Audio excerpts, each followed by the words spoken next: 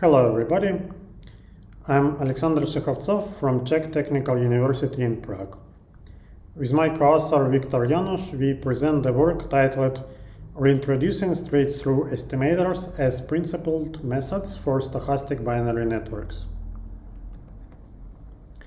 There is a high interest in training neural networks with binary weights and binary activations because they can be extremely efficient in terms of computation time and energy needed for computation. However, they are substantially harder to train, in particular using conventional large-scale SGD training methods. This is so because of the following reasons. First, there is no useful gradients because activations are step functions. And second, the weights are discrete and are not suitable for continuous optimization. There are nevertheless many experimentally successful results reported using the following simple approach. Let us consider the derivative with respect to a continuous parameter, such as a linear bias b. The derivative of the sine function is zero. Backpropagating the gradients through it results in a zero gradient. Let us pretend, however, there is a non-zero derivative. For example, we say that the derivative of the sine function is 1. In effect, then, we backpropagate the incoming gradient straight through the sine function to the parameter b. Other non-identity variants of this rule were proposed, which involve clipping or smoothing of some form.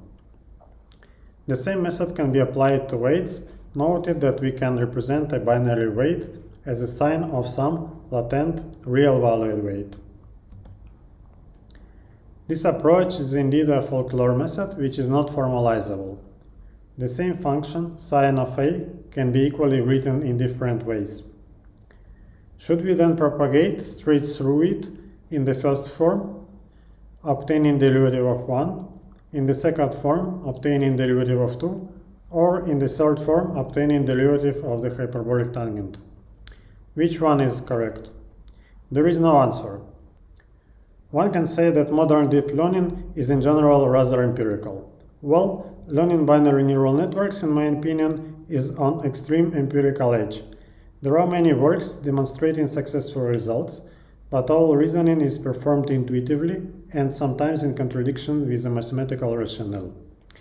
There is a variety of backpropagation rules, which are different for activations and weights.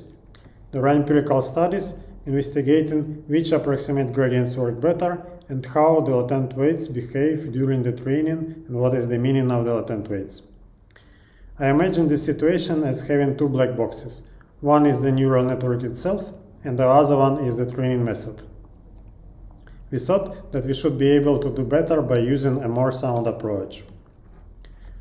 One way out is to consider a stochastic relaxation of binary network. We inject noises in front of all binary activations and consider the loss function in the expectation over all these noises. Then the expected loss function becomes smooth, its gradient is well defined. We can compute it exactly in small models or estimate it in large models. Stochastic estimates are particularly suitable because they combine well with SGD. There are unbiased estimators available, but they have a prohibitively high variance or high computational cost. So we tried the hard way first. In the NeoRIPS 2020, we presented a new method called Pass Sample Analytic Estimator. We showed it to have a superior mean squared error in estimating the true gradient, in particular in deep networks. On the left, you see results using a small network with 2, 5, and 7 layers. The proposed PSA method is most accurate. However, to our surprise, in the CFR10 classification problem, there was practically no gain in using it over a specific variant of straight-through method. What was this straight-through method? This straight-through method was obtained by making additional linearizations in PSA, drastically simplifying it down to the following. On the forward pass, we sample the noises and use the sine function to obtain binary states. On the backward pass, we need to multiply incoming gradient by twice the density of the injected noise. We thought at first that this is some novel variant of straight-through. However, it turned out to coincide exactly with the very original straight-through method as it was described by Hinton in his lectures. Later on, we found other authors have arrived at this estimator by using certain derivations. In particular, Takui and Sato obtained it as a side result in case of single-layer models. Dai et al. Used distributional derivatives to obtain an equivalent distributional SGD algorithm. At this point, we can say that the straight-through already exists. It has even been theoretically justified in some side results, but the field is not aware of it because it was never properly introduced and studied. This is the main motivation behind this work. We want to reintroduce the straight-through estimator in the right way. Toward this goal, we propose a simple derivation for stochastic autoencoders, which is the setup originally considered by Hinton and Krzyzewski. We then formalize existing empirical rules. For these three variants on the right, we can choose the injected noise distribution such that it recovers the empirically proposed rules, up to sampling the noise on the forward path. We cannot obtain the identity straight-through variant on the left proposed by Benjo et al. We study the properties of this straight-through estimator.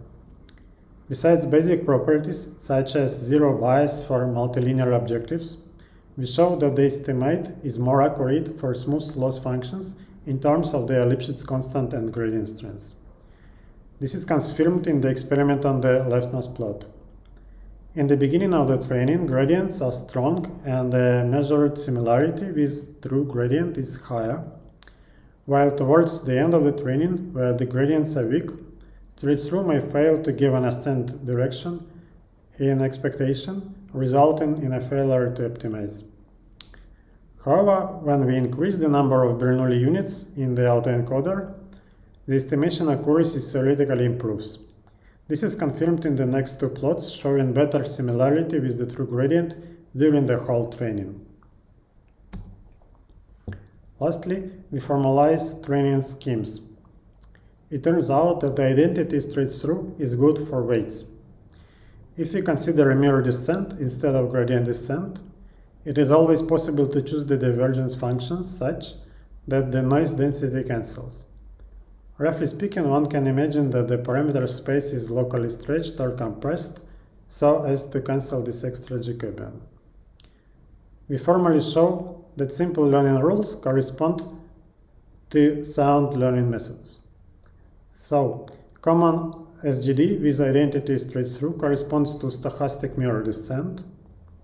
If we add latent weight decay and assume logistic noises for binary weights, it corresponds then to variational Bayesian learning. To validate this formalization, we perform the following training experiment. Using different activation noises, we apply straight-through methods consistently with the model with no guessing. Contrary to empirical studies, we obtained nearly identical results in all cases. The model reached near 100% training accuracy. We can claim that we achieved a more reliable and transparent training method. Did we beat the state-of-the-art test accuracy? No. Indeed, we have not done anything to improve generalization. In some future work, we show that we can obtain better results with a smaller model when starting from a well-performed pre-trained ReLU network. Conclusion. We hope that formalized straight-through estimator will help to design learning and utilization schemes based on sound principles. We believe that studying properties of the formal ST estimator, one can better understand its limitations, in which conditions, and how to apply it reliably in practice. Thank you.